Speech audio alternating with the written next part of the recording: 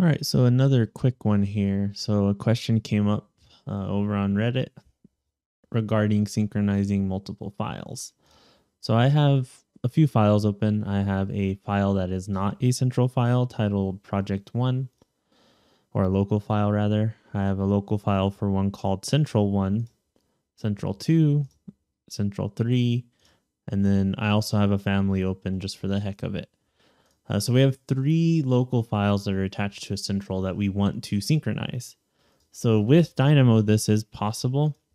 You would just run the Dynamo graph on whatever file you're currently in. This should work with Player as well, as a matter of fact.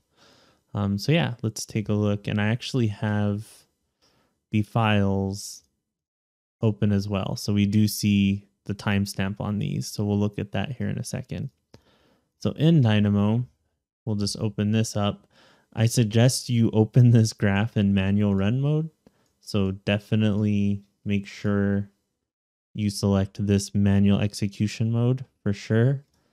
And then we'll open it and we'll see that it's just one Dynamo graph with a Python script. In the Python script, we actually have iterating through the documents. If they're work shared, we synchronize.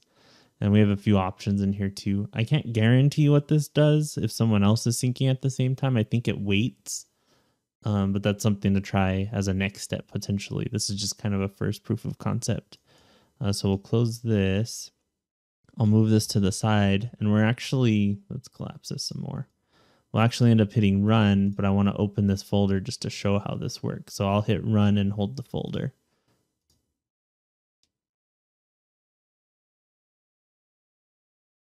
There we go. So now you see that it did sync through. It did update the timestamp on each of those. It also saved the local file, and then it reports if it worked. So it says success for all three of these central files, the local files that are attached to the central rather. If it fails for any reason, it'll actually output fail. So that's another thing in there. So yeah, hope that helps out.